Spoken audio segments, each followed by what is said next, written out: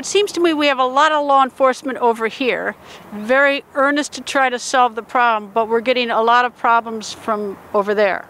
Oh, absolutely. I mean, we have surges of immigrants coming over. You know, nowadays, you know, we instead of going to a neighborhood and arresting people with a load of marijuana, you know, nowadays we get calls and there's immigrants. There's 40, 50, 100 immigrants in a house. You know, it seems like the money. Is there more money in immigrants than there is in drugs? You know, believe it or not, you know, that's what the cartels are concentrating more, you know, in working immigrants.